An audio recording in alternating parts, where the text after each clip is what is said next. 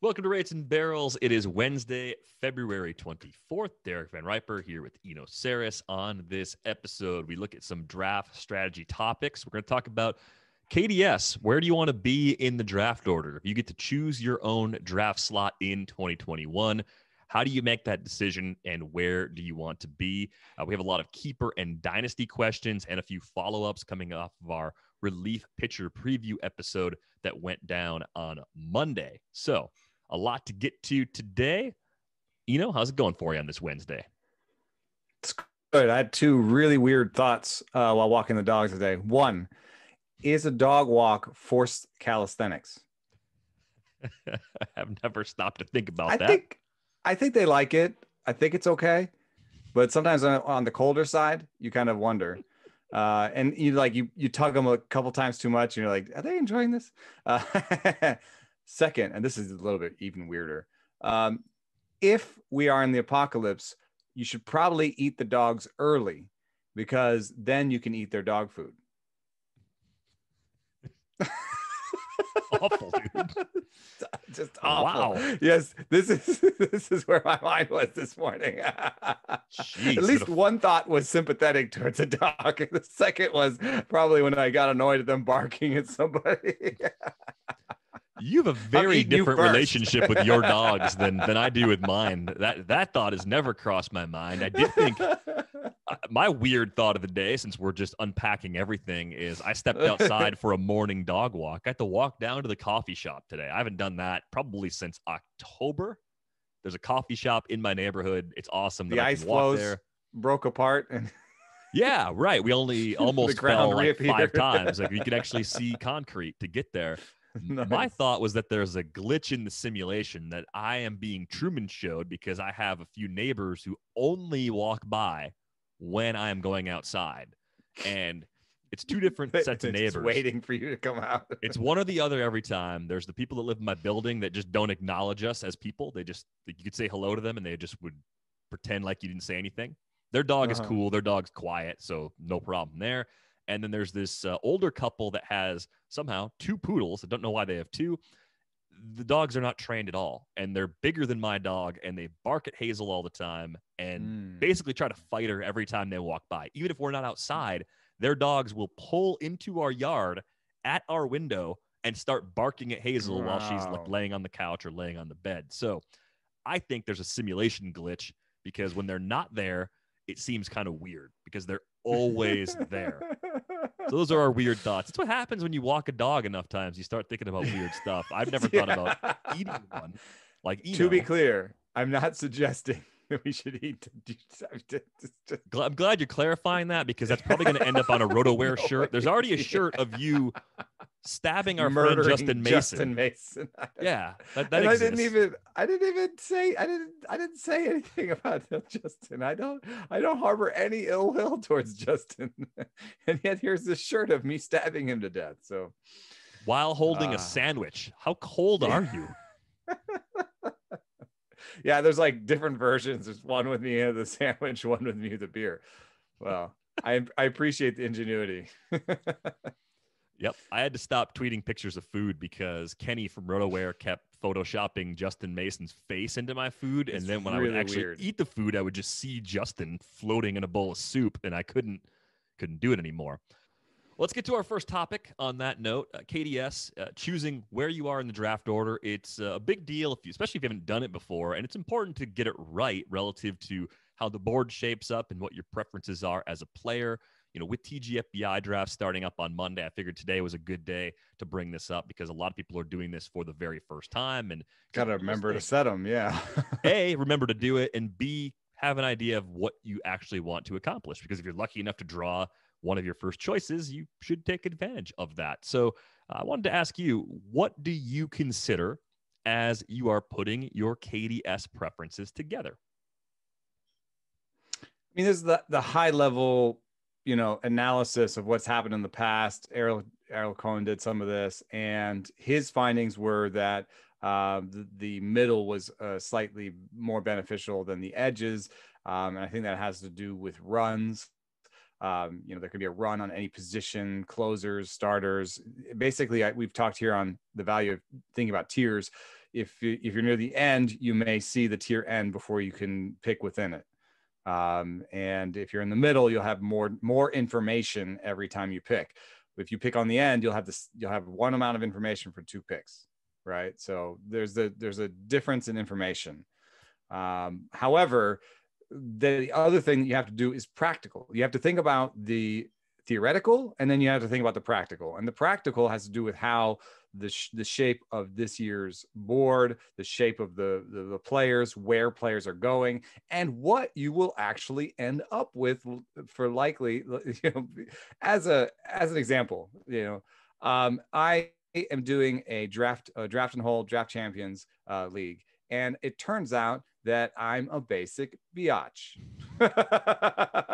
Because if you do the ADP by board, you can do it actually on NFBC. You can actually look at the board in ADP style. I went Yelich with the 12th pick, which is perfect match. Bueller in the next round, which is a perfect match. In the 3rd round, Gallen fell to me, which was like sort of a six pick fall. I picked Gallen, got a bunch of good picks in the draft in the thing. Starling Marte is who I should have picked by ADP, and I did. And then I wanted to have Keston Hiura in the 5th. He didn't fall to me, so I reached 3 picks for Ketel Marte. And then that set off a cascade where I reached 3 picks for Yordan Alvarez in the next round. However, in all, I was about 5 picks off of being exactly what ADP would project. So I think it is valuable to look at this board and say, ooh, if I pick 6 and I'm likely to take DeGrom, like which bats will be available to me? Oh, it'll be Manny Machado at best case scenario, and worst case scenario, I'll be picking between like Bo Bichette and DJ LeMahieu as my second bat, or Kyle Tucker. All those seem kind of reaches in the 2nd round for me. Then I'll be forced into kind of a 2-starter double tap. Now my best bat is going to be Ozzy Albies or Eloy Jimenez. How do I feel about that? Is that how I want to start out? If I don't want to start out with a double tap ace, I better say my preferences are, somewhere else. So that's sort of how I kind of thought through the process. Yeah, I think that's a great way of looking at it. And my process has changed a little bit over the years. It's become a little more robust. When I first started playing NFBC leagues, which are the only leagues initially that I played in that had this, I think more home leagues are starting to adopt this because it's a really fair way, or a more fair way, to build a snake draft order. Just because you hit the random button doesn't mean everybody's happy. You can actually make people a little happier if you randomize choosing a spot and then custom making the draft order. So I would highly recommend making this modification if you're playing in a home style league where you're like, we're doing a snake and we just draw it and everyone just does what it says. You can do better. And it's not that hard to do this. I think I look at it similar to how our friend Scott Genstead over at RotoWire does it. And Scott's a great long-term NFBC player. He looks at the first 4 rounds, looking for where he thinks the drop-offs are with steals and starting pitching in particular, which is, unique to the current board and probably pretty unique to the boards of the last couple seasons. But I think that's the type of mindset that you want, because after the first 4 rounds, it becomes a little more difficult to script out who's actually going to be there. Even within the first 4 rounds, there's going to be some movement, but I feel like you can take some more educated guesses, right? You can kind of go a process of elimination. I think if you're looking through, having that idea, like you said, of do I want 2 pitchers right away? Do I want 2 in the first 3 rounds? Am I okay not being as aggressive with pitching? That dictates the order a little bit. Whether or not you like getting 2 picks at once, that's a factor as well. I like having 2 picks back to back. I think I'd rather have more control over my team by picking 2 players at a time than get the little increase in value that you can get by being somewhere in the middle, right? Like you can optimize value better based on the Ariel Cohen studies if you're not on an end. I feel like I'm better off just making a team 2 at a time because my strength is as an auction player. And I think 2 picks at a time is more like being in an auction than being stuck in the middle. I also feel like it's a slightly more aggressive stance than defensive, right? On the edges, you can say, I'm going to create a run. I'm going to deplete a tier, right? Like if you don't have a shortstop and an MI and you double tap, Hura, Baez at the right moment, You know, I'm just guessing, but you know what I mean? Like if you do that at the right moment, you will tighten some sphincters, if you know what I'm saying. So there is something to that. But generally, when I look at the first 2 picks, whereas I'm actually almost 2, but 4 makes sense. But I think almost the 2 is the foundation that I want to think about. I like 10, 11, 12 best. I like 10, 11, 12 best. You're going to end up with Jose Ramirez, Trevor Story, Yelich. Maybe you get Turner. You're going to get one of those bats. I like all those bats. And then the second round, you're going to get your pick from sort of Buehler, Castillo, Nola, Flaherty, Woodruff. I have Woodruff like 4th or 5th in my rankings. I might be high man, but just being able to do that, I like that. Just looking at ADP, you know, I do also love Tatis Woodruff. If that's going to be a possibility in your league, but I think Woodruff is rising in ADP, and I think that'll be less likely to be an option for you going forward. Yeah, I think he's going to be a late round 2, maybe an early round 3 guy in 15 teamers pretty consistently. We're already seeing late round 2, but he could creep up and be maybe a mid-second rounder in some of the higher stakes situations. Yeah, I think he's going to get past Max Scherzer. You know, back issues, you know, better projections than Flaherty. I think he could hop those 2, and if he hops those 2, and it's Tatis and Flaherty. Tatis, Scherzer, you know, okay. Soto, Scherzer. I think I actually like 1, 2, 3 after I like 10, 11, 12. I'm trying to decide how far down in the first round I would go. I still want to be earlier rather than later first. So am I counting backwards from 5? Or am I counting backwards from 7? I see Mike Trout in the middle of round 1, and I think, wow, it sure would be nice to have that fall into my lap. And if he doesn't fall there, Trey Turner's probably going to fall there. And if it's not Turner, maybe one of DeGrom or Cole is going to be there. I think 7, 8 is pretty interesting because of that. Trout or Turner, and then you are in the middle, which supposedly is good, and then you get a higher choice. You could take Woodruff there, and nobody would blink, right? But you'd also choose maybe Castillo or Nola gets to you. Right. So I think as it stands right now, and I have not set KDS for any of my leagues yet other than draft and holds, 8-1 and then maybe 15 down to 9 might be the way I go. I like being on the wheel, though. I don't mind being aggressive. I don't mind breaking off ADP. I don't mind setting the min pick for players. Some people aren't comfortable playing that way. Some people feel like they're overpaying.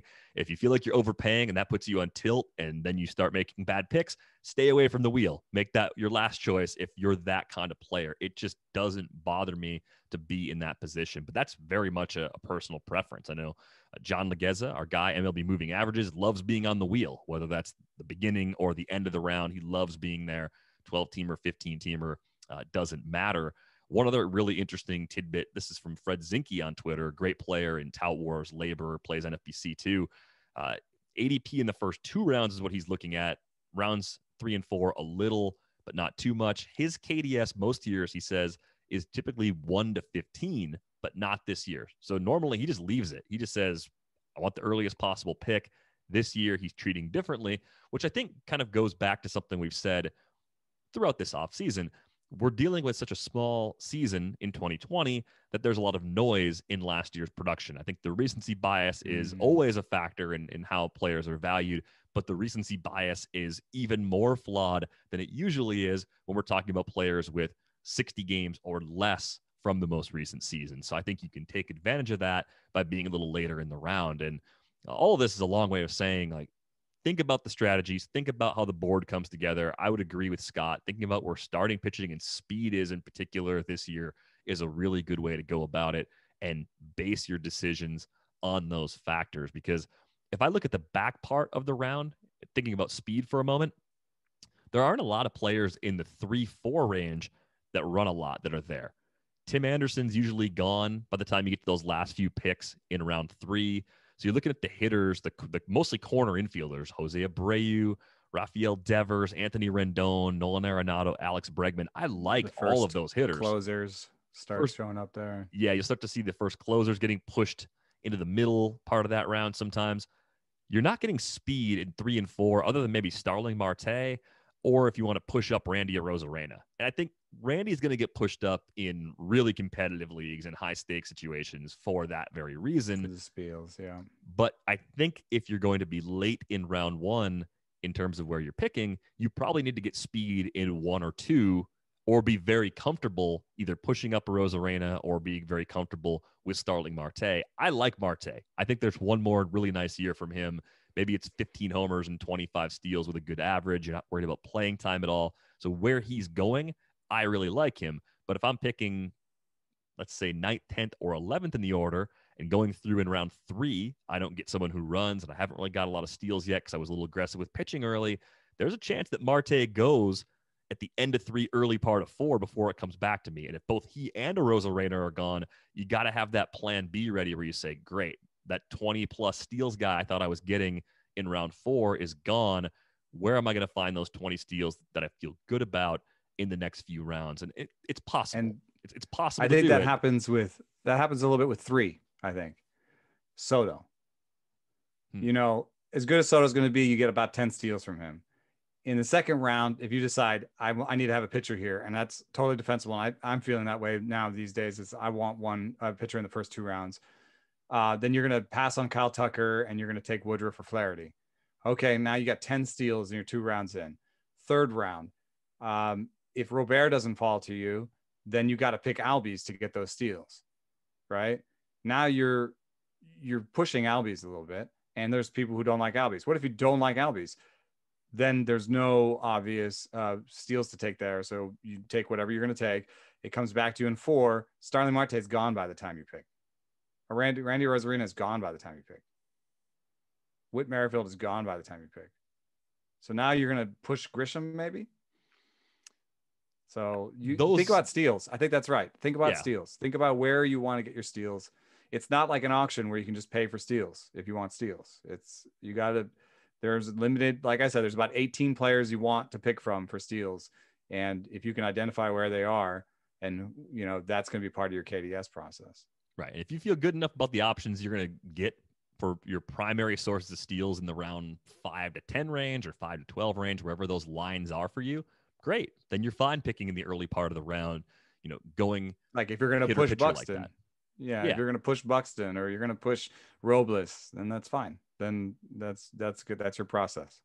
I like those players, so I'm perfectly fine relying on them as, if not my main source of steals, maybe my second or third most prominent sources of steals. And I think the price on those players is really fair. So you have to sort of match how you feel about different parts of the player pool with what's likely to happen and work accordingly from there. But as I said, I think I'm more like 8-1 in terms of my preferences right now, and then probably working from the back in a 12-teamer, 12 down to 9, or in a 15-teamer, 15 down to 9. The first round pick's not the problem. There's a first round pick that you love in every spot in the first round this year because of the weirdness of last year. It's those next few picks where things can get pretty messy. And if you want to push me dollars to donuts, baby. Don't know what that means. Love say donuts. It. Dollars to donuts. I love both of those things. I will go. I really think this is how I'm going to go. 10, 11, 12. 1, 2, 3. 13, 14, 15. And then back into the middle and early part. Yeah. And I think it has to do with the shape of second round pitching. I want to have a pitcher in the second round. I don't really want to pick in the Scherzer, Flaherty, Kershaw area. I love picking between Buehler, Nola, Castillo. So whatever I can do. And then 1, 2, 3, I kind of like, because I would just take Woodruff. All right. So, and then I would, and I also feel like there's a drop off in talent where maybe with Betts 1, 2, 3, 4, maybe I'd go to 4. I think those are clearly the 4 best. Trout is there too, but I just, yeah. Okay. Maybe 5, but I like 10, 11, 12, because then I'm picking Buehler second. Yeah. So for you, it's more about that second round pitcher not getting pushed to the back of the order and being in the 6 or 7 to 10 range among starting pitchers as you build out the rotation, which again, that comes back to your preference of wanting to have one ace in the first 2 rounds. If you are the kind of player that says everyone's wrong about pitching this year, there will be aces that come from the round 4 to 7 range that might change your thinking too. It's so again, defensible, man. You know, like, you know, pitching, there's gonna be more injuries than the usual year. There's gonna be fewer innings than the usual year. I think that there are people, you know, claiming that some of these pitchers are going to be innings horses and some are not. That I think we have less of a real idea of what is going to happen there. I think that one of the knocks against Buehler is, you know, there's not going to be innings there. I don't know that. I mean, if I had a choice between starting Buehler and Gonsolin in a game, I'd start Buehler.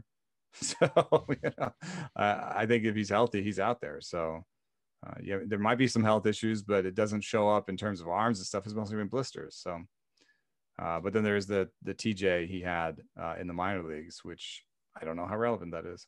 Anyway, a lot of shrug emoji there on terms of innings. And so I tend to gravitate towards talent with an idea of injury risk. Hopefully that's a helpful assessment of what you can do with your KDS, whether you're playing in TGFBI, playing in the NFBC, or implementing that into your home league for the first time this season. Again, highly recommended. For a certain kind of sports fan, the most important part of a game isn't always who wins and loses. Whether you're sweating out a late field goal to hit the over or watching nervously as a three-pointer in garbage time makes or breaks your four-leg parlay, having skin in the game completely transforms the fan experience. And that's why The Athletic is excited to announce the launch of its exclusive U.S. partnership with BetMGM and its new sports betting hub. Sports betting coverage at The Athletic will deliver all the insights, analysis, and original reporting subscribers have come to expect, plus fully integrated live odds and special offers from BetMGM. So even though Super Bowl 55 is now behind us, there's plenty of great action out there, whether you're talking NBA, NHL, college basketball, golf, and soon enough, MLB. We've got MLB futures up already. Brandon Woodruff, plus 2,500 to win the NL Cy Young. How about Zach Gallen at plus 5,000? It's a pretty nice long odds opportunity there. Right now, BetMGM is offering Rates and Barrels listeners a risk-free first bet up to $600. Just sign up at betmgm.com and use the bonus code RATES to take advantage of this special offer from the king of sportsbooks. This offer is for new customers. It's a risk-free first bet up to $600 at betmgm.com with the bonus code RATES. Visit betmgm.com for terms and conditions. Must be 21 years of age or older to wager. Colorado, Indiana, Iowa, Michigan, New Jersey, Nevada, Pennsylvania, Tennessee, Virginia, or West Virginia only. Excludes Michigan disassociated persons. Please gamble responsibly. Gambling problem? Call 1-800-522-4700 in Colorado, Nevada, and Virginia. 1-800-270-7117 for confidential help in Michigan. 1-800-GAMBLER in New Jersey, Pennsylvania, and West Virginia. And 1-800-BETS-OFF in Iowa. In Tennessee, call or text the red line at 800-889-9789. If you or someone you know has a gambling problem and wants help, call 1-800-9-WITH-IT in Indiana. Promotional offer not available in Nevada. All right, let's get to it. Let's get to our next question. This is a keeper strategy question, and it's an anonymous question because this particular person thinks people in his or her league will be listening. So I'm about to embark on a first-year auction keeper startup draft. It's a 15-team standard 5x5 roto auction, 260 budget with 9 keepers. This is the deepest league I've ever played in. I'm curious what you think would be the best strategy to build a long-time contender. It's not a dynasty league, but I feel like there's big enough value in establishing an affordable core. And like most auction leagues, a player's salary rises each year. The quirk with this league is that undrafted players, waiver pickups, have their keeper price tied to projections. For example, if Wander Franco goes undrafted but gets picked up in season, his keeper price is determined by projected auction value, not fab price. League only has 4 bench spots, drafting and carrying prospects. The hope of keeping them on the cheap comes at a big cost, but picking them up in season doesn't net as much potential keeper value. So how would you approach a startup in a league like this? I mean, to me, this is kind of like a dynasty question too. It's a very broad sort of concept. Not being able to stash prospects cheaply like that because of the small bench is a little bit of a factor. How do you work around that?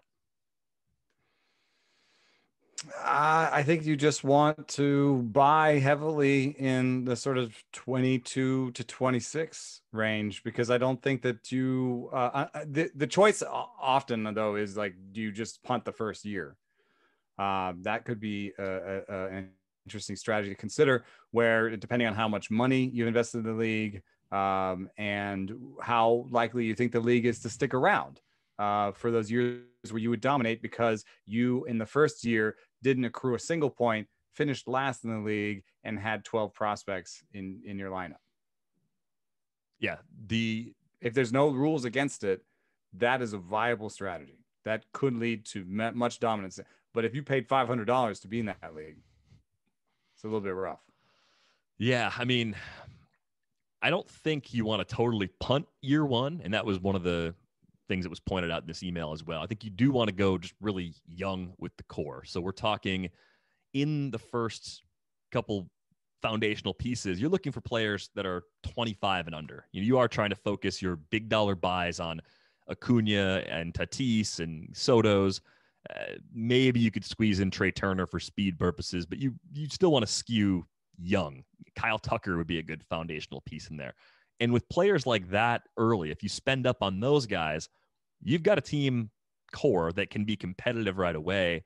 And maybe you don't win the first year, but if you're mid-level buys, since this is an auction, or your mid-round picks, if we were doing the same kind of thing for a snake draft, that's where it's important to go Gleyber Torres, for example, instead of Javi Baez as you fill out a middle infield spot. That's where it's important to go after someone like Keston Hiura or the younger guys that don't have the long track record, instead of loading up with the 28 to 30-year-old mashers who are nice players now, but whose skills will tail off pretty quickly and whose trade value will actually tank relatively quickly. I would treat this league just like a dynasty league in terms of what I expect to get for players in the future. And once you take a hitter that doesn't run and push him past age 30, you get so much less than you should for that player in a trade that your foundation starts to fall apart, and it's really hard to get the pieces you need to remain competitive in the long run. So I'd really emphasize keeping it young with your highest priced players and still keeping it in the mid 20s, like age 27, 28 players sort of as a cutoff in the mid rounds, but try to skew even younger than that as much as you can as you build that foundation, knowing that, hey, I'm not going to win this league necessarily in League One, but I'm not giving up in year one. Maybe my team's close enough. I make a couple trades. That puts me over the top right away in the first season. Another thing I'll say is that I think you'll find that the elite prospects will be more expensive than you expect. Mm-hmm. And so if you have to spend that high to get a prospect that you're not sure how much they'll play, and then you're keeping them at a price that, that might be inflated. This is something I find in Ottoneu a lot. There'll be a shiny new toy and he'll be bid up as a prospect up to $10. Well, that puts a lot of pressure on him when he is playing to be a $10 player right off the bat. And if he is, then there's, in Ottoneu in particular, the price will rise and he'll be quickly less useful to you than if you had bought him at $2. So I try to keep my prospects in Ottoneu at sort of $2 to $5 and not go above that unless they're, in the big leagues this year. And so if that is the case, and Wander Franco costs $15-$20 in auction, imagine that if he costs $20 in auction, you could get a 26-year-old. What is Kyle Tucker going to go for? 25? 25, and maybe 28. Yeah. Why not get the guy who's going to play for you and maybe win you year one and then worry about year two later? And Kyle Tucker's not even that old. He'd be part of your core. So I would say that one thing that might actually be depressed, and this happens in trading cards and just generally that recency bias that we talk about, even with major league players, I think it's even stronger with minor league and prospect type players that once they've had a little taste of the big leagues and it didn't go quite as planned, then they're labeled a bust way too quickly. So those players, I think, become an opportunity for you to actually buy some quote unquote prospects or young players at a cheap price. And just looking at, I did a filter on Fangraphs for under 23. These are guys that might not have the same shine as they had before. Nico Horner might be an interesting guy to put on your bench. Vlad Guerrero, I think, it depends on your league. There'll be somebody who's still totally in the tank, and there'll be a league that says, nah, he's a first baseman, he's no good. Keston Hiura, could have depressed value. I'd like that you brought up Torres. I think that could be an interesting situation there. Joe Adell, If Joe Adele goes for $3 and Wander Franco goes for 20, I'd take Joe Adele. Even though, I have questions. I have the same questions about strikeout rate as everybody else, but you're still getting, a top 10-ish type guy, and you're doing it for way cheaper. So I don't know if Yordan Alvarez will be slightly depressed in price, but that's the kind of group I'd be looking for, is somebody that came up. Isaac Paredes, I don't know that he's amazing, but he'll be $1. And he'll play this year. And so you'll get more information about him.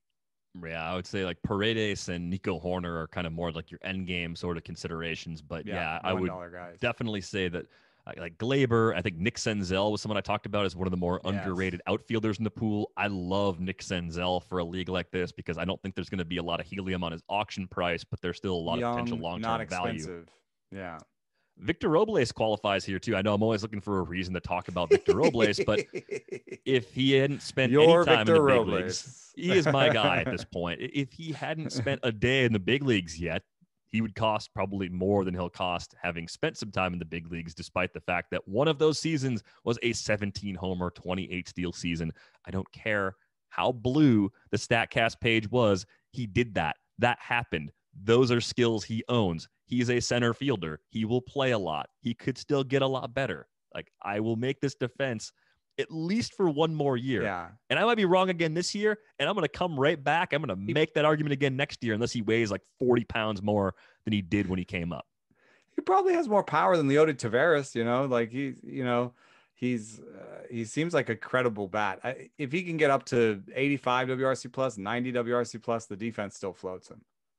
And he was a 92 WRC plus guy in 2019, which was his first full big league season. Like, it's not unthinkable to see him getting up to 105, 110 with that defense. He could lead off against some lefties, maybe hit a little higher in the order than expected against righties. Look, stranger things have happened, but that's the player type that you're looking for. The previously hyped prospects that have dipped a little bit, that still have a good hold on playing time. I think that describes Robles as much as it describes Senzel. I can't figure out the Gleyber Torres ADP for the life of me. He seems undervalued in redraft. He seems a little undervalued in keeper and dynasty right now too.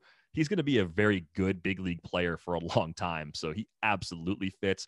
Would you say Austin Meadows fits in this group too, as a guy that everyone loved a year ago? A little bit closer up in age, but still in that good age range. I did a reverse war sort to find the worst. There's Joe Adele, number one. Youch. But I say, good dollar pick. Robles is right there. Jesus Sanchez, knocking on the door. Abraham Toro. We love him so much. We chose him twice. Brandon Rogers. A good one too. It depends a little bit on the depth of your league. Austin Riley, I think, would be a fun one. He's going to actually play, and he may not cost that much. Josh Naylor didn't have an amazing debut. Those Luis Urias, that's the kind of where the shine is just a little bit off. And absolutely, don't bid these guys up big because I said them. You know what I mean? No. The point is that these guys are good because they should be cheap. And if you got sort of 3 to 5, if you made your bench 3 to 5 of these guys as your bench, I think that might be more effective than loading up your bench with prospects, depending on the price. Because you'll see quickly, see what Wander Franco goes for, and then you'll know what the top prospects will go for. So this kind of dovetails into an auction strategy question, and we talked about this a lot on the Beat the Shift podcast I did with Ariel Cohen and Ruvain Guy last week. But when you're nominating a player in an auction, choose a player for a reason. Throw Wander early because you want to know what he costs. You want to know if you have him or not. You want to know what that type of player is going to cost. If Wander goes for less than you think he should go for, throw more players like Wander. Build the ultra young core, load up, and maybe you will punt the season. Punt that first year, maybe. Yeah, if Wander comes to you for $7, then just get a bunch of prospects and let everybody else win the first year, and you win a bunch of other years. Yeah, you're gonna have Vaughn and Torkelson and Witt and all those players. Like if Wander goes that cheap, then that's the path you can go down. If Wander gets a little too expensive, then all right, I'm probably not going to get quite as many of those guys as I thought, but let's go with the guys that we just discussed as that strategy instead. I mean, decision trees are kind of at the forefront of what we do on draft day. I think this is absolutely a spot where you can have at least an A versus B plan that a handful of early players sort of steer you one way or the other. So it's a great question. Thank you for writing in. Let's get to our next question. I think this one came from Aaron. Starting a Dynasty startup soon with an open universe player pool, 15 teams, 15 minor league slots, which expand by 5 slots for season 2. Who are some top 200 level future draftees, international prospects, and players from overseas I should look to prioritize? Thanks in advance as a fellow Wisconsinite. Stay warm, DVR. All right. Who do you like as future draftees and international prospects? There are some leagues out there with open player pools that really get crazy. Like Kumar Rocker and Jack Leiter are already on rosters in the XFL league that I'm in. Yeah. I know for you in Devil's Rejects, right? That's an open player pool too. I've got the first round open. So it's 20 teams. We keep 28 players, and you can have anybody. And there's like the 3 perpetual rebuilders, and there's like, 3 to 5 temporary rebuilders. So there's teams that are almost all prospects. So these are the prospects. The number 1 pick to Matt Eddy at Baseball America was Austin Wells of the New York Yankees. And then we got some Aaron Shunk action, number 2, but then also Jung Hoo Lee from Korea. Khalil Watson must be a college player. Must be. Clue. He doesn't know who that is. We've got Luis Rodriguez, who it looks like he's affiliated in the Dodgers. Alexander Canario, the San Francisco outfielder, went in the first round. Then Josh Baez and Isaiah Thomas were unaffiliated. That's super deep. I almost take issue with the question. I don't think you have to go that deep. What did he say? It was like a 15 team with 15 keepers, 15 minor slots.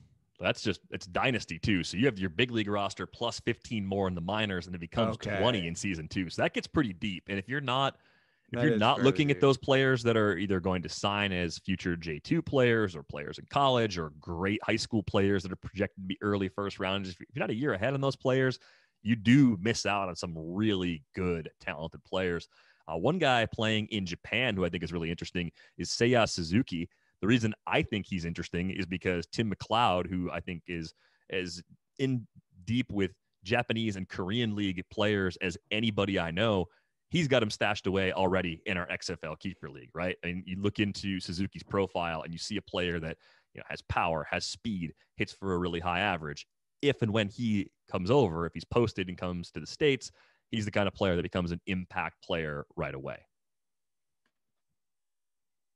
I think Zagano will come over eventually too. The pitcher, in that was going to come over this year. He has like 1-year deals, basically 1-year option type deals. So I think he'll and now that he's a free agent, I think he can come over without the posting money. He might be able to just come over on his own regard, and maybe without the posting money, it's a little bit easier of a situation for him. So I could see Sagano coming over next year, and I think he could actually absolutely have Masahiro Tanaka type impact. He's the same kind of guy where he'll double up, triple up, quadruple up the slider, just like Tanaka. Has good slider command, has a good splitter, has slightly more velocity than Tanaka. So there's always the chance that he has a better fit with a home park. If Tanaka had been a San Francisco Giant, he would have put up 3.3 ERAs for the life of his career. I'm pretty sure of it. So, I think Sagano is someone worth stashing as well. If you're looking for some insight for the 2021 MLB draft, one of the best early resources that I know about is actually the Fangraphs prospect board, because there's a special tab for the upcoming draft. Not surprisingly, Jack Leiter, Kumar Rocker, 1 and 2 on there. Khalil Watson, who you just mentioned, is 4th on Eric Longenhagen's rankings there. You get future values of those players. You actually get scouting reports on there. There's a risk component on there as well. Eric does great work, so I highly recommend checking that out. Jack Leiter, dude. He looks real good on the Pitching Ninja clips. I didn't watch the game, but I saw some highlights that looked real good. They said the gun was a little hot, so I don't think it looked like for a second he was sitting 98, and I was just like, "What?" I think maybe he was sitting 95 or 96. Eric was doing some tweets during that game, but I think if he's sitting 95, that hook looks really legit. So Jack Leiter was really interesting to have him and Kumar Rocker at the top. I feel like Vanderbilt has to be, and says the nerd, they have a great pitching lab. They have a pitching lab that's probably better than all but maybe 2 or 3 major league pitching labs in terms of data, tech, and people power there. So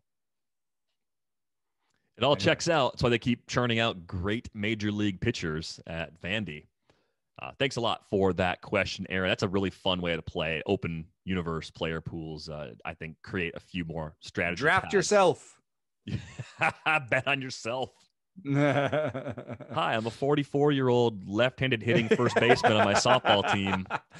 Imagine trying to sell him you're selling yourself in a deal. I might make the bigs. You wouldn't even get the Ball last ceiling. Reserve pick back for yourself. That's the most humbling thing. I do actually own myself in. I think we opened up ours in my longtime home one, but we only have 10 slots in the minors, and it's a 12-team league. So I am cutting myself this year. Dropping himself back into the pool. I wonder if anybody else will use one of those 10 precious spots to stash you away. He tops out at 70. With his average exit velocity is around 55. Yeah. Terrible hips. Real low. Terrible hips. Terrible pelvis. I would love it if someone wrote the full scouting report on you, and it just started with terrible pelvis. Like no scouting report has ever started with those words. Introducing a far superior product to today's CBD marketplace, the Eagle Moon Hemp consumer line. Grown, harvested, extracted, and produced all in the United States. All Eagle Moon Hemp products are vegan, low sugar, use organic practices, and made from award-winning crop. And just in case you didn't know, CBD is not marijuana. It does not get you high. CBD may help to relieve pain, nausea, seizures, anxiety, and depression. Get 30% off all CBD products site-wide at eaglemoonhemp.com with the promo code ATHLETIC. Their products are pure, proven, lab-tested, and superior to other CBD on the market. And the best part is they're way less in price. Throw in that discount code, and you're practically getting a product for free. That's eaglemoonhemp.com with the promo code ATHLETIC. Try them out while winning free products. You can just go to their Facebook page and leave a review, or follow them on Instagram. A winner is chosen each week and sent a free product. Check them out and let us know how you like them. That's eaglemoonhemp.com, promo code ATHLETIC. I did. And without, saying that it will necessarily work for everyone, it's been a good one for me. It's Tuesday nights for me are a little bit tough because I run Monday, Wednesday, Friday. Tuesday nights, sometimes I don't sleep that well. And I've been using their CBD product on Tuesday nights recently, and it's worked for me. Don't I look bright and fresh faced today? Don't answer that. We need to fix your lighting, sir. It's nice when our sponsors can help us out, because I think this next one can actually help me out. Is your Wi-Fi struggling to keep up with your streaming work, gaming, video calling, and more? What about doing all those things at once? Because maybe, like me, you're hosting a podcast and your spouse is finishing her dissertation, and there just isn't enough bandwidth to run data and talk to Eno at the same time. Just isn't enough bandwidth for that. When you're connected to your world by Wi-Fi, be sure it's the best. Bring your Wi-Fi up to speed with Orbi Wi-Fi 6 from Netgear. Orbi Wi-Fi 6 is the best and latest in Wi-Fi. It covers your entire home with unmatched speeds and performance for uninterrupted working and learning, video calling, and streaming at home on more devices than ever before in any part of the house. With Wi-Fi this advanced, you're going to want it everywhere.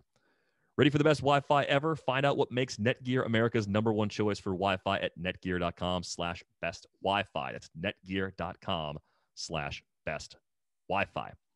All right, more questions to get to as we roll through this episode. This is another auction keeper question. This one comes from Tom.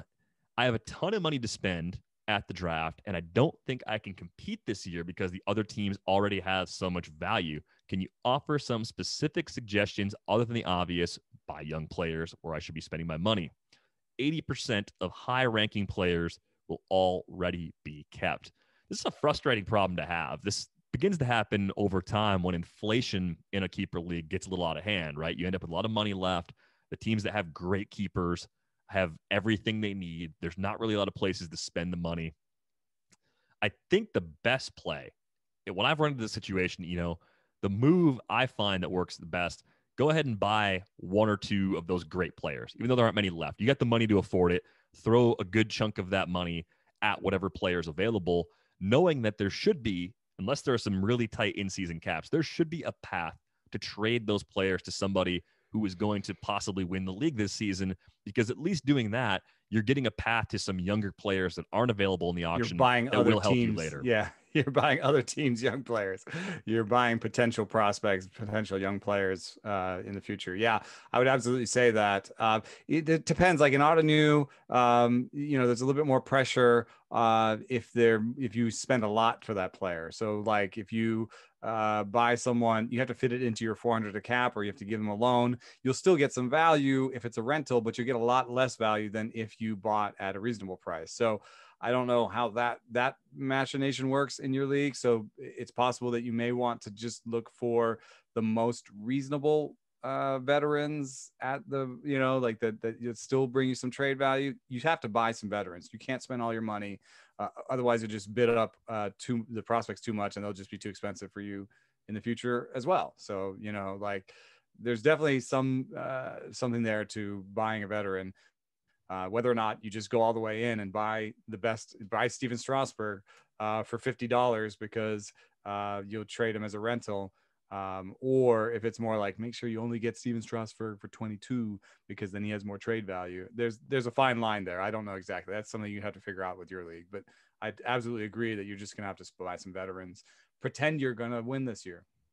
I think that is actually something that's worth thinking about in a lot of leagues, is sort of pretend you're going to win this year. Even if you don't think you're going to win, pretend you're going to win, build for that, and then trade off all the pieces. It's a little bit like the A's Diamondbacks model, where you just build a team that's going to be okay. If it's not okay, trade away everything that's not nailed down and build. In Ottoneu, for example, the draft is overrated. The draft is kind of crappy. And that's what I'm hearing here in this situation. He's saying, I have a bunch of money, but I think the draft is going to be crappy. The draft is crappy in Ottoneu, so you have to do a lot of your building in August and July. In a normal season last year, that would be like the beginning of the season. But you have to do your building in season. So what I end up doing in Ottoneu is I don't have a lot of money when the draft comes around because I've already sort of done all my rebuilding. I did a bunch of big trades in August when other teams were trying to win. And I don't necessarily think that a bunch of bounce back, a lot of times there's this too. I told you that Jeff Zimmerman said that like bounce back projections over 33, that they're not reliable. That's what's in the market a lot of times at Ottoneu in the draft, right? It's like, ooh, who wants to buy who wants to spend $60 on a 34-year-old JD Martinez? Yeah, no one that's wants not to going to be a foundational piece for your team. That's going to be either, money you get back later or a rental for somebody else. So, there's a line there to walk between getting a reasonable price or just buying some veterans that you think you'll be able to sell later. Yeah, but I think the key here, like if everybody who's contending right now is worried about high quality innings and or speed, find the handful of players that offer that in the auction, spend there, because those are your best short-term trade chips. And I think, like said, you don't have to let the league, hopefully you haven't let the league know that you're playing for 2022, and it might look like you're trying for this year, and that might help you in terms of leverage that you'll have when you do trade those players at some point, hopefully in the early crowd the market out for season. saves and steals, man. Saves and steals, they always have currency. Mm-hmm.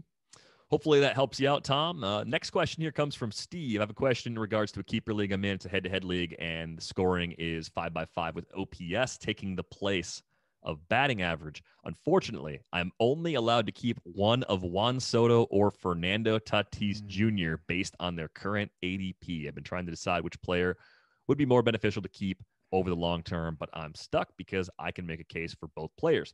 Who in your eyes has the most value as a first-round keeper over the long term. Keep up the great work, Steve. Yeah, this is a good problem to have, and I imagine in this setup, it doesn't sound like you can trade one, because if you could do that, you would just do that, and then you'd still have to decide, well, who am I trading away?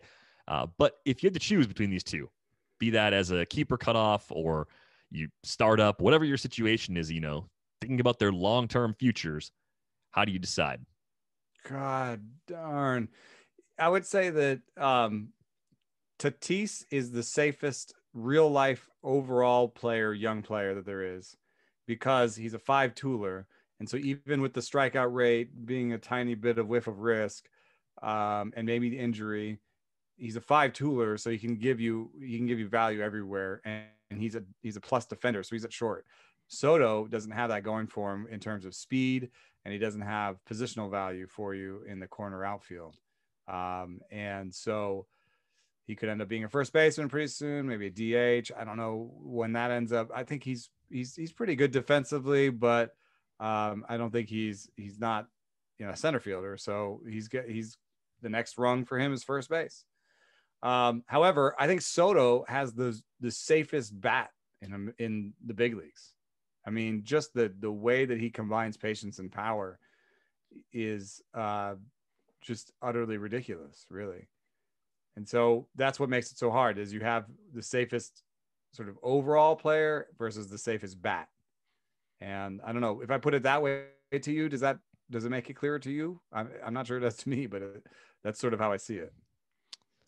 Yeah, it's tough, because if you feel like you're going to win right now and steals are important to you, and you throw Tatis back, where are you getting those bags from? It depends how many other keepers you have. That being said, if I'm thinking about the long game and who I want to have on my team for 5 years or 10 years or however long you could end up keeping one of these guys, might be Soto. It's Soto. Like, it is Soto for all the reasons you mentioned. Soto's a better hitter, and that's not a knock on Tatis at all. Soto is maybe the best hitter I've ever seen. He could be better than Pujols. He could be better than peak Miguel Cabrera, right? He could be that kind of guy. I think it's not even he can be, like, he already, like, you know what I mean? Like, he's doing it. Like, and if you imagine, like, and Soto runs a little more than people give him credit for too. So you're not getting a 0 in steals. How long that lasts is probably a worthy question to ask. But there's a question related to Tatis that we're going to get to in just a minute that raises that point. Like, he runs now, but how long is he really going to run for? Is he going to be the kind of guy that in his late 20s is down to 5 to 10 bags? Yeah, probably. That's what most star players do. I would choose Soto in this situation. If I'm thinking about multi-year keeper value, even though I like Tatis more based on how 2021 shapes up and the player I think he is now, that's all about speed. You have a case for 2021 only to choose Soto. And if you're thinking about the long term, he is the safer player. Even though Tatis just got the 14-year extension, Juan Soto probably is the safest player in the entire pool. If you're trying to play long-term value in keeper dynasty startup, making this decision like Steve, Soto is the better way to go. And it's not like he's more like a Yordan Alvarez or somebody like a big slugger or whatever. In terms of his skill set, does actually bring something to the table that's rare and unique and valued, which is high batting average, along with that power. It's not like we're saying, oh, this 260 hitter with great power and great patience is really safe. Then I think I might go back to Tatis, because then it's like, well, that package of skills is readily available. So it might be super safe, but how much do I really want a 260 hitter with 30 homers every year, when I think I can probably find that on the open market pretty easily? We're talking about a 300 hitter who's going to be at the top of the lineup. So he's just going to give you perennial runs and RBI and just fill out the stat sheet because of his OBP as well. I think I go Soto, but those steals, man, and just being a shortstop where, like, he'll be a shortstop, and then some year he'll be a shortstop and third baseman or second baseman. You'll have all these like options, I feel like, that are interesting. But the last little kicker is, I wrote an article about Tatis's risk being encapsulated by his injuries. I'm not saying he's injury prone, but I am saying that, like, on the list of comps, there's Mike Trout, Alex Rodriguez, Acuna, a lot of players that seem like rock solid locks for, extended glory. And then there was also Bob Horner, Carlos Correa. I forget the third one, but guys who got injured more and who shone bright when they were in, but had trouble staying in. So there is that possibility for Tatis that I don't think Soto has shown yet. Yeah, and I'm looking at our friend Ian Kahn has updated Dynasty rankings on The Athletic. Our draft kit launched today. Draft kit, baby. So Ian went ahead and he did something that James Anderson actually put out back in the spring over at RotoWire. He had rebuilding rankings in addition to the regular Dynasty rankings. Ian went ahead and made both lists as part of our draft kit. Juan Soto's at the top of both the win now and the rebuilding list. So maybe that gives you some extra confidence in that decision. It's interesting, though, because we got another question about Tatis from a player that is basically asking, is this the peak in Tatis's value? And in some ways, it's kind of like there's not really a lot more he can do. I mean, if he's 3 on a Dynasty set of rankings now, he's not going to get to 1 unless Soto and Acuna are both clearly a little notch below him, right? I mean, I disagree. I think if, he's projected right now basically to have a 30, like maybe a 40-30 season, which is crazy. So I think if he went 280, 40-30, that would flip he hasn't really done that because, and it's not, one of it's not his fault. Like 2020, it's not his fault that he didn't get a full season, right? And if you pace out 2020, you're getting pretty close to 40-30, right? So I think if he just did it for a full season and you got a 280, 40, even 25 season from him, he, new rankings would have him top. Yeah. And you would have had that season of value, right? Like, who are you trading him for? There's that too. It's like, yes, he's at his peak value, but who are you trading for? Do you really want to trade him for like 5 guys who may end up being second rounders? You know what I mean? When you could keep the number 1 overall guy and have, number 1 through 3 overall guy for the next 5 years. I think I'd rather try and find those guys who will pop and keep the number 1 guy. It's almost it doesn't usually work out to trade yeah. It's almost impossible to get value for a player like this. Way. That's what I'm saying. Yeah. Yeah. You're just never going to get that offer. Being super excited to get. Yeah. What would I be excited to get for Tatis? It would have to be like, oh man. And he's not trying to win now, right? Like I could see a win now package for Tatis, but it would be ridiculous. It would be like Yelich, Cole, right? Yeah, if you're going all in for right now, and you've got Tatis, and you want to go over the top to make sure you win and still have a chance to win maybe the next like year Yelich, or two. Maybe I'll stand back the picture a little bit. Yelich, Bauer, it'd be like Yelich, Bauer, and Bregman. I'd throw in another bat. Somebody that has a little bit of youth to him, right? And then you're like, okay, I'm gonna win this year because I'm getting this huge package. But if you're rebuilding, what do you like? Well, I don't know what you want. I don't know what you'd get. I mean, even a package that was like Torkelson, Franco. There's an example. So in this particular league, this is from Jonathan. He's in a 6-team league. It's a small league, but they have deep rosters to offset how small the league is. And he's kind of in my team doesn't have as much star power as the others. So he's trying to turn Tatis into multiple stars in this case, which is a pretty unique situation. So he's trying to get Vlad Jr., Adley Rutschman, Marco Luciano, and the first pick in the draft, which would likely be Spencer Torkelson. I don't think that's enough. I don't think as great as Marco Luciano could be, there's still some ways where he could just be a good early rounder and not a superstar. Rutschman as a catcher brings extra risk. I mean, even if he's a top 5 catcher, look where the top 5 catchers end up production-wise compared to the rest of the pool. They're fringy top 100 hitters. Aren't really valuable to me. And Torkelson, is Torkelson like a surefire future first-round fantasy guy for you? Because he's not for me. I think a typical good middle-of-the-order run producer at first base, where I think he's eventually going to end up, settles in more like round 3, round 4 if it all clicks. Like think of Jose Abreu where he's going right now. And Abreu's obviously a lot older than Pete Torkelson, but I don't know. You'd have to bet on the switch to third, I guess.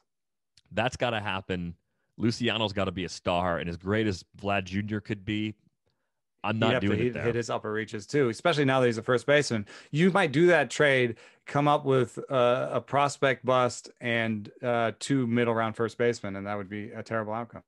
Yeah, and I think looking forward, other prospects already on Jonathan's roster. He's got Wander, he's got Kelnick, he's got Cabrian Hayes, Dylan Carlson, No, C.J. Abrams.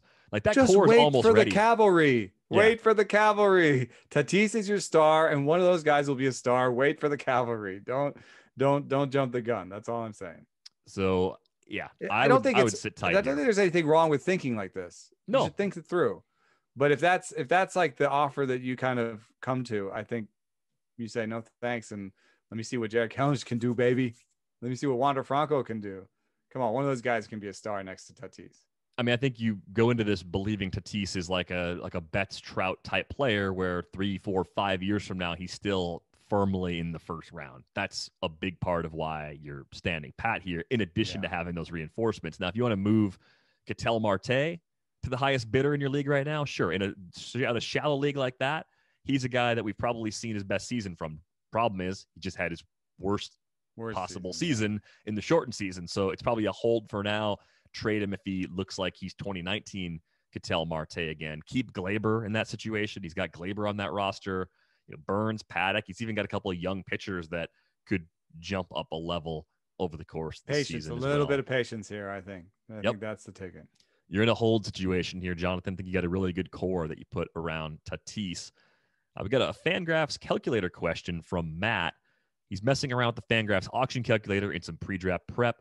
How do you order your positional priority when preparing for a draft on the auction calculator? The preset, catcher, shortstop, second base, third base, outfield, first base, doesn't make a ton of sense to me. Also, should the positional priority be different in a roto versus point system? In this case, Matt's using CBS's base point system. So what do you do with your positional presets when you run the auction calculator at Fangraphs, I, for the most part, ignore it because catcher's at the top, and catcher is just either something I ignore if it's a one catcher situation, or something I have a strategy for if it's a two catcher situation. And I don't necessarily always just take the number it spits out for catcher as gospel. I also don't think that positional priority has a huge effect. Correct me if I'm wrong. And he's the one kind of looking at this. I don't think it has a huge effect. But if I were to put anybody at the top of it, personally, I'd put like second base at the top, and I might put first, second. I think I'm going first base after catcher. I think I'm going second, catcher first, shortstop third, outfield is probably my current priority. There's so many outfielders, I don't think it makes a huge difference how you do it, because if something just looks off and you're looking at those rankings and you're like, you know what, I'm not taking this player this early. This is what I do with catchers currently. I deflate them on my own. I just pass. I skip them and come back to it later. But if that's why mock drafts are very useful. I mean, I'm doing these mock drafts and I'm like, I have to, even with my pitcher ranks, I have to now make the decision. It's not, I can debate it in the theoretical realm with my spreadsheet in front of me. But then when you're in a draft and you have some more skin in the game, like I took Gallen over Maeda. I think that's probably right. Gallen. I mean, maybe the next update, it's only one switch. It's not that big a deal. And that's why I think when you're looking at rankings or projected auction value, I know there's people out there who say, the value is the value. Well, what projection did you use? Did you do this projection? Did you do this? What priority? You know what I mean? Like, there's so much like that you could alter to say that it just spits out one number, and that is God's given number for that player. Like, I don't know, it doesn't make much sense to me. Also, then given there's error bars on every projection, and I like it better as a general guide. Yeah, I do too. And I don't think I would change the position priority ranks for the points league versus a roto league. I think I would leave it the same no matter the format that I was running it for. I mean, the position shapes are generally what they are. I realize like Points leagues can be wildly different. I think if I remember correctly, the CPS default point scoring system doesn't diverge that far away from rotisserie values. So I don't think you have to make any sort of tweaks in that case. But a great question and a great tool. We've talked about it a lot. The Fangraphs auction calculator is great because you can put a lot of custom settings in there, choose the projection system you want, and kind of play with it until you kind of come up with something that fits the league that you're playing in. Growing up, cereal was one of the best parts of being a kid, but I had to give it up because I realized it was full of sugar and junk that I really shouldn't eat. Magic Spoon has released a brand new variety pack now featuring peanut butter. Peanut butter has gotten so much love, they've decided to keep it permanent and add it to the bestsellers variety pack, which also includes frosted, fruity, and cocoa. Zero sugar, 13 to 14 grams of protein, 4 net grams of carbs, and 140 calories in each serving. It's keto-free, keto-friendly, gluten-free, grain-free, soy-free, low-carb, and GMO-free. Fruity is my favorite flavor in that variety pack, by the way. It's a great healthy snack. Go to magicspoon.com/rates to grab a variety pack and try it today. And be sure to use our promo code RATES at checkout to save $5 off your order. Magic Spoon is so confident in their product, it's backed with a 100% happiness guarantee. So if you don't like it for any reason, they'll refund your money, no questions asked. Remember to get your next delicious bowl of guilt-free cereal at magicspoon.com/rates and use the code RATES to save $5 off. Thank you, Magic Spoon, for sponsoring this episode. All right, there was a big thread that emerged on Twitter after our reliever episode that went up on Monday. Yesterday was one of those days I wasn't on Twitter very long, and when I opened it up at 8 o'clock at night, it just looked like I got pulled into the dust cloud bar fight. I was like, whoa, hey, what's going on in here? Actually, it wasn't that bad. It was just a really long string of tweets. I think there were a lot of responses, a lot of surprise that there are only, a number of closers you could count on one hand that you truly trust this season. One question that came in was just, when are you guys in the fantasy industry going to say enough's enough with saves? Let's go ahead and do something. Saves plus hold, make up a new stat, get rid of it, do something. And I think we are a little closer to that now than we were a year ago. I think as teams continue to push down the path of maybe going with more committees, we might have to make some kind of change to better account for how relievers are used and how relievers are valued in our game. Yeah, it's tough. I mean, on one hand, I'm definitely someone who's into like, just tell me the rules and I'll try to win. But on the other hand, it's just getting excruciating. Wins and saves in particular are just being disseminated Mike Shanahan style to, all of the different arms on the roster in such just an aggravating style that it's hard to pin them down. It was already hard enough to project. I think wins and saves are probably the two hardest things to project anyway. Because A, they come on pitchers and pitchers are hard to project. And then B, they're so role specific and team specific. There's all this sort of team context involved in all of those it does make them infuriating. And there isn't a lot of science to the projection of wins and saves is just the one thing I've seen. Like, we can say the role is important going forward for saves. So like the 8th inning person usually takes over for the 9th inning person when there's that sort of when there's an in-season change. But role doesn't have like a projection quality to it necessarily. You can't just look at either, the effect of previous closer experience is less than other things like strikeout rate and velocity, just according to the numbers of research that's been out there. But role is super important. It's like wins. It's like, you'll have one guy on a team, same team, with similar numbers to another guy, and one guy has 14 wins and one guy has 9. And that's meaningful in fantasy, it's not that meaningful for actually understanding the true talent of those two players. Right. It's like, is Devin Williams worse than Brad Hand? Because Brad Hand got, 24 saves last year? No. Right. I don't think so. It's just one of those areas where fantasy diverges so far away from real life value, it gets a little frustrating. And look, there's a big difference between 5x5 and how the game's been played for years, for decades. But Mm-hmm. I've always accepted that as just part of what fantasy baseball is. And I know with linear weights leagues, some of the stuff that AutoNew does, there are a lot of new ways to play that give you something much closer to a true simulation. Or you can play score sheet leagues, right? You can play other types of sims that are looking more closely at actual results. Than how you get there, of course, is going to have to follow the same lines of thinking that big league teams follow. But this sort of frustration is common. We got an email from Daniel. He writes, I wanted to throw something counterintuitive out there and get your thoughts. So here it is. For ranking closers, rate stats do not matter aside from their impact on a closer being able to keep his job.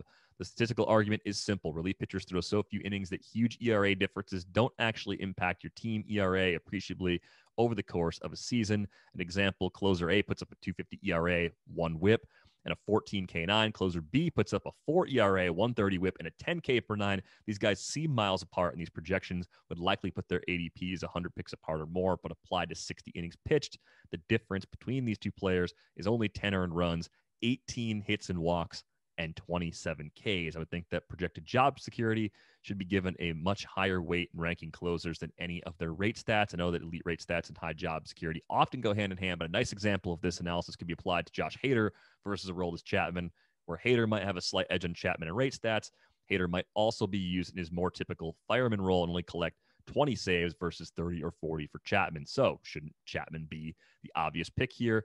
Likewise, should we give higher weight to crappy closers without much competition for the job, right? That section that we really didn't like, a lot of those toss-up guys. He included Hunter Harvey, Colomé, Rafael Montero, Leclerc, Rodriguez, Joaquim Soria, compared to the elite but volatile situations from Edwin Diaz, who I think the Mets came out and said doesn't have a closer tag yet, James Karinchak, and Craig Kimbrell. So to a degree, I agree with this because I think we probably do overestimate examples at the top, possibly. Right. The math example that's laid out by Daniel, I think, is pretty compelling, and I think although I would say account for that.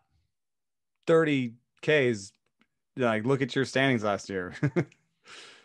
It's 30 Ks is not nothing. 30 Ks probably got you a point or two in the standings. Yeah, and I mean it's less than the impact of those 5 wins that you referenced earlier. Like 5 wins might legitimately be 5 standings points in leagues. It could be 1 point per win because they get clustered up so much. Ks, yeah, maybe 1-2 points in some cases, possibly a little more in others. I generally agree though with the idea that this is the one position, the only position where rollover skills is the way I lean right now. And I hate playing that way. I hate that because the mantra, we talked about the old Chandler mantra, draft skills, not roles, that usually applies. In the bullpen especially, it's all about the role. And predicting that is so incredibly difficult.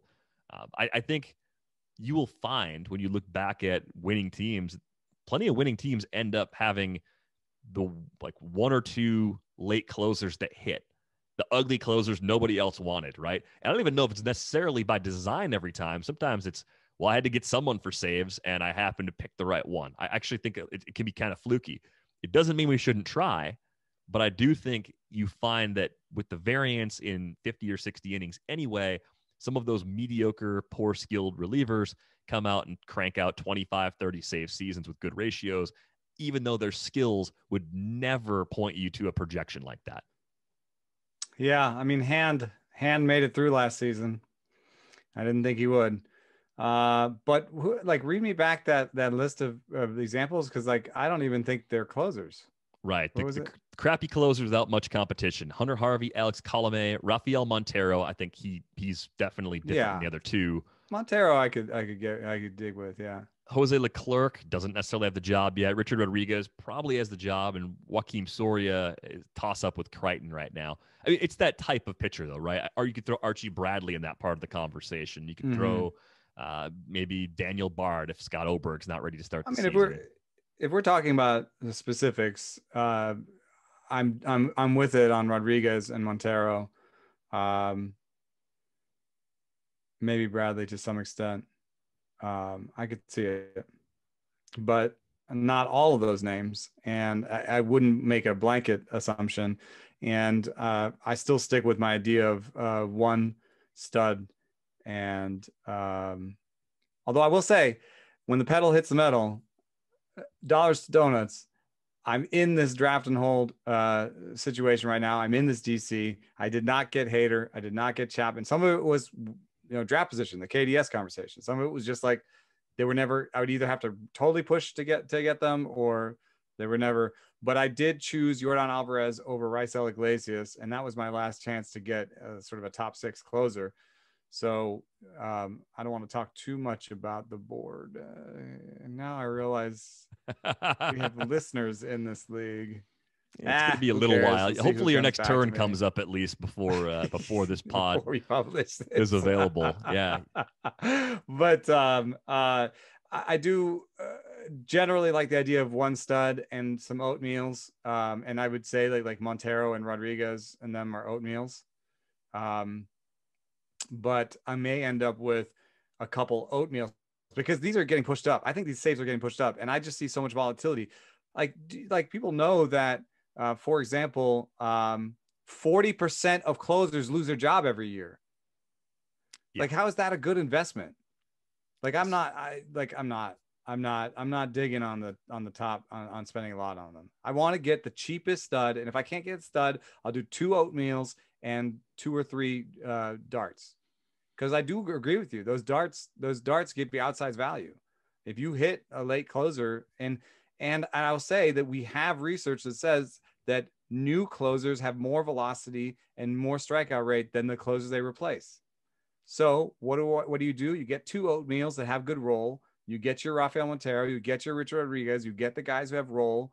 If you want to include Soria, I guess, to say that he has massive amounts of closing experience, it's like pretty far in his rearview mirror, but sure, he's closed before. If you want to dig on Soria, then do it. But then you're going to take what I'm going to take are hard throwing guys behind Soria. You know what I mean? Like I'll take a Ginkel really, really late. I'll take we talked about this. We had the whole episode. But what I'm saying is I'll lean towards hard throwing strikeout guys behind bad closers as my darts. But yeah, in the oatmeal section, sometimes it'll just be a guy who has the role, looks okay, projects okay, is okay, And for what it's worth, I think that I was sort of, maybe I was a little bit overexuberant about Pomerantz. I think Pomerantz is going to have the deal, but I think he's a little bit closer to a dart throw than an oatmeal. I put him. Pomerantz is definitely not oatmeal. No, he's either going to be really great closer or he's not going to be the closer. But he's not oatmeal. But Pomerantz falls into the skills are good enough to use him if he's not closing. Not every failed closer has that. So that's why I think Pomerantz and Taylor Rogers are Leclerc okay. is not going to be useful, I don't think. If he's not closing, he's probably struggling. And if he's not he's high, got six walks per 9, and right. You don't want him on your team. And he's had shoulder issues, so he's probably not going to be a high volume late inning reliever. So it's not like he's going to be that max usage, high leveraged guy who's always in there in a key spot. Well, Pomerantz has shoulder issues. Yeah, I guess that's fair. But anyway, I would just say I like Pomerantz, but he's a little bit closer to that dart section where I wouldn't pencil him in. I would want to get him somewhere in the draft where I'm getting these guys that I think will pop. But to Daniel's point, I think there is, again, ideally Iglesias Presley for me, but if I only get one of them, if I only get Presley because he's cheaper, I'm going to try and pick my spot somewhere around that Rafael Montero range and then take one more shot late, knowing that Montero could lose the job because anyone can lose the job. My third dart might be an early cut, and that last reliever, maybe I take a chance on late, also could just be a ratios play or an early cut as well. It could be a spot you're chasing all season long. Having one established closer at least gives you something in that category. There will be teams that punt. There'll be some teams that fail. And as long as you're not one of those two teams, you'll get something. You'll get 4, 5, or 6 standings points with one really good closer if you get someone in that top 10 who can hold on to the job all season long. So it's really important to me to at least get one. One last thing is there may be a disconnect between general managers and general managers. There is actually literally a disconnect in Arizona between the general manager and the manager. I think there's been a documented difference of opinion about who should close between the manager and the general manager. Like, I think that the manager wants Crichton and the general manager wants Soria. So I I don't have a link for you. Maybe I can look for one later, but that's something that sort of floated to the top. And I would say that I know from agents what general managers are looking for with relievers. They don't care about role. They don't care about ERA. They don't even, I don't think, care about strikeout rate. They care about your TrackMan numbers. Basically, that's what agents say. If you have a reliever and a team is talking to you, they care about TrackMan numbers. How do I know this is the case? Jeremy Jeffress had a good ERA last year. He got saves. Seems like a guy who's had saves in the past. Seems like a guy who should be good. People are yelling about the fact that he got a minor league deal. Why did he get a minor league deal? He had the worst velocity of his career. You know what I mean? Think about what happened with Brad Hand, established closer, available for anybody just to pick up off waivers, just pay his $10 million salary. No, we want to save a couple million and, we're not sure, blah, blah, blah. So like the market tells us Pomerantz didn't have, how many saves do you have on his ledger? He had like 4 saves on his ledger. And what happens? They give him a 3-year, $30 million deal. Yeah. Will Smith too, really had like a partial season, I think, with the Giants. And I think he was also a COVID impacted player in 2020. So he started to pitch a little better late in the year. That's an unsettled situation in Atlanta that I would watch really closely. Smith could be a top 10 closer if he's the guy. Yeah, I'm leaning Smith. I like Smith, but I would also say if I miss out on Smith and I'm looking for one of my darts in the late rounds, Chris Martin's a perfectly fine dart given how they have not committed to anybody yet, and we're almost into March. Oh, and the money point I could just make, Melanson got $3 million one, right? I don't think the general manager was like, I just signed my new closer for $3 million in 1 year. Like when I have a $30 million guy in my roster, like I think the general manager thought this is depth. And that's why the pieces coming from AJ Casavelli and Jeff Green have said that Pomerantz and Pagan are battling it out, and Melanson's a 7th, 8th inning guy. So, whatever. It's tea leaf reading. It's one of my least favorite parts, but also one of my most favorite. It's like one of these things that I hate and I love. And I'm always chasing. I'm the stuff guy. I'm chasing stuff. I know it's skills over roles, and role matters most, but I'm chasing those hard throwing relievers that could close. I love them. A lot of great questions on today's show. So thank you for filling up our email inbox, as you often do. ratesandbarrels@theathletic.com. If you'd like to chime in on Twitter, he's at Enosaris. I'm at Derek Van Riper. I should point out, if you're listening to the very end of this show, thank you for sticking around for 80 plus minutes again. We are doing a listener survey for all of our podcasts here at The Athletic. I'll put the link to that in the show description. So if you could take a minute to click through and give us some feedback, that will help us continue to make some great shows.